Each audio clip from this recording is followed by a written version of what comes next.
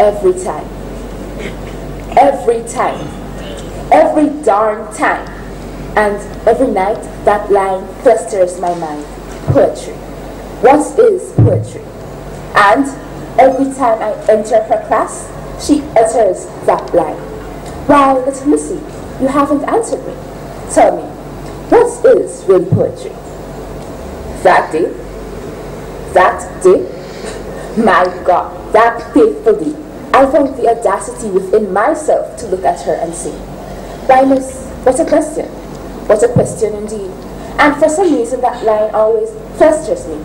So I dropped my books and stood at the throne of the class and opened my mouth and voiced, alas, poetry, poetry, poetry.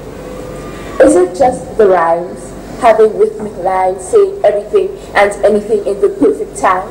Or could it be the words, the way they are heard, a literary device, or something that happens to sound nice? Or could it be about society and having your voice heard, through all means, by the civilized club? No, poetry lives within you and me.